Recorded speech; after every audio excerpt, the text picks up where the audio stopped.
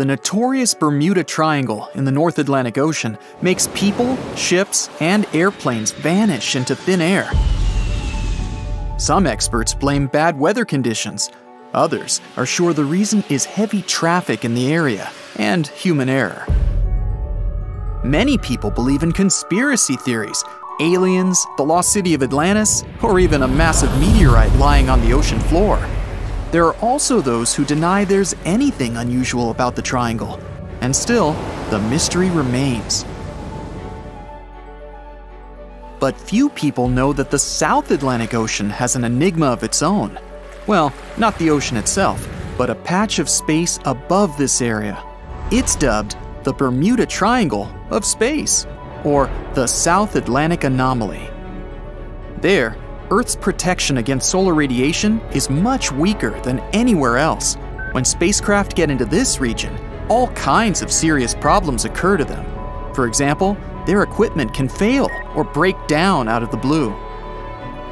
When NASA was launching its $2.5 billion Perseverance rover in July 2020, the space agency planners had to do their best to avoid the Space Bermuda Triangle. Otherwise, it could have easily wreaked havoc on the spacecraft headed for Mars. This bizarre region stretches from Zimbabwe to Chile. The anomaly itself seems to be connected with one of the two Van Allen radiation belts. These belts are zones of intense radiation that comes from the solar wind. Charged particles get caught by our planet's magnetic field. They form two rings that surround Earth, stretching from 400 to 36,000 miles above the surface. The inner Van Allen belt is made up of mostly protons, while the outer is mainly electrons. By trapping the particles, the two belts protect you and our planet from getting harmed by solar radiation. The South Atlantic Anomaly lies in the region where the inner Van Allen belt comes very close to the planet's surface.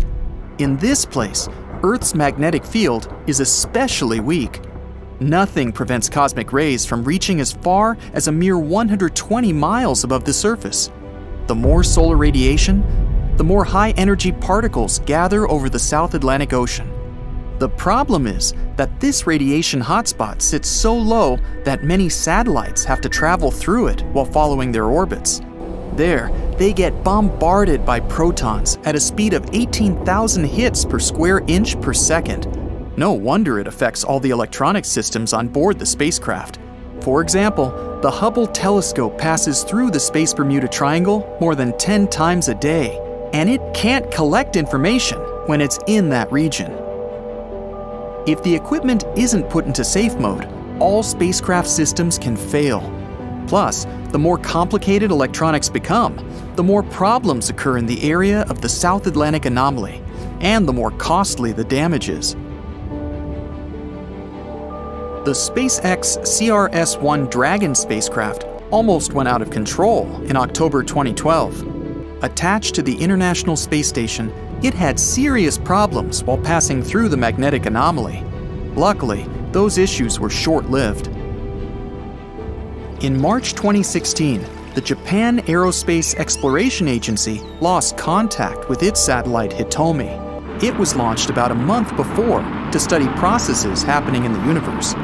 Later, it was found out that the spacecraft had broken into pieces and crashed down to Earth. One of the motion sensors reported that the satellite was rotating, but in reality, it was stable. When the control system tried to prevent the unwanted and non-existent spin, the spacecraft fell to pieces. This accident cost almost $280 million and 3 years of preparation. But returning to the Earth's magnetic field, why is it weaker above the South Atlantic Ocean? Rather than being a perfect sphere, our planet bulges in the middle. If you measured Earth's diameter at the equator, it would be 27 miles wider than the pole-to-pole one. In the areas where there's a dip, charged particles from space can get closer to our planet's surface. The magnetic field is created when liquid metals flow in our planet's outer core. This generates electric currents and also gives Earth its south and north poles. But these poles aren't constant because our planet's magnetic field is constantly shifting. Sometimes it's getting weaker, and at other times, it's growing stronger. Right now, the Earth's magnetic field is weakening. This process started more than 1,000 years ago. Scientists don't deny that one day, Earth's magnetic poles might flip. Then, the North Pole will become the South, and vice versa. Such a phenomenon has been happening all the way throughout the history of our planet. The last time, it occurred around 780,000 years ago. Experts are still unsure if such a flip is going to happen this time. After all, it's not an instant change. This long process can even reverse all of a sudden. Something like that happened 40,000 years ago. At that time, Earth was really close to renaming its north magnetic pole to the south. But that brisk event turned out to be not a full reversal. While scientists were trying to figure out how long the South Atlantic Anomaly had been around, they made a curious geological discovery. It showed what our planet's magnetic field looked like several thousand years ago. The Bantu people were a tribe of ancient Africans who lived about 1,000 years ago in the region of the Limpopo River Valley. Nowadays, this area is inside the South Atlantic Anomaly. Bantu people had an odd ritual. During droughts, they burned their own clay huts. They hoped such a sacrifice would make it rain.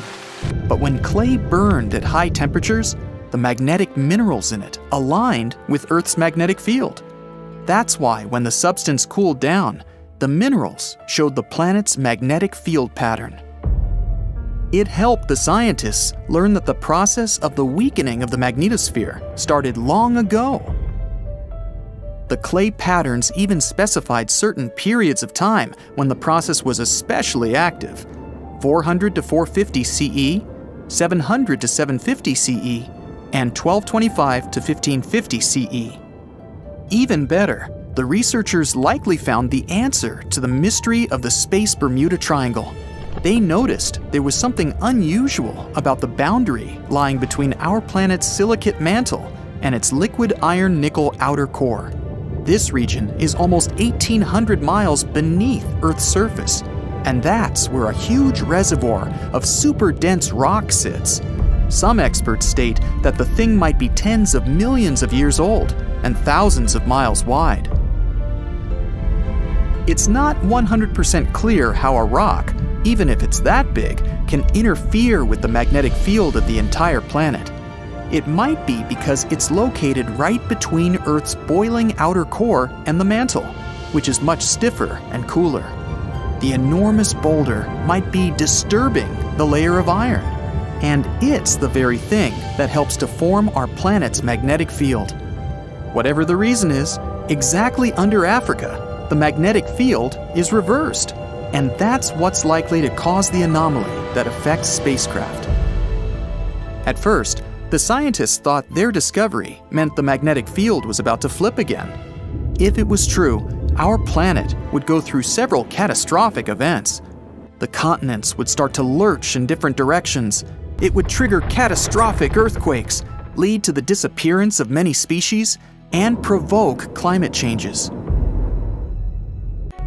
Luckily, there's no evidence that the consequences of the pole reversal would be that bad. Even better, it might not happen at all. After more research, it became clear that the Bermuda Triangle of space isn't a sign of an upcoming pole reversal.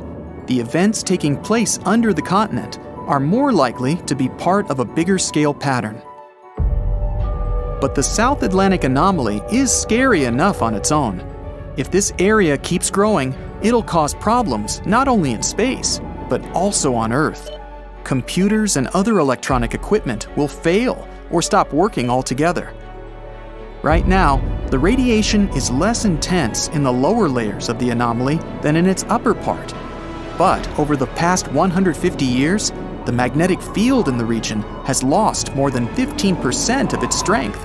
It doesn't mean Earth will be left unprotected from the sun's radiation in the nearest future. Experts are sure this won't happen for at least another billion years. Plus, some kind of magnetic field always existed during the times of the magnetic poles reversal, even though it was weaker and more complicated than the modern one.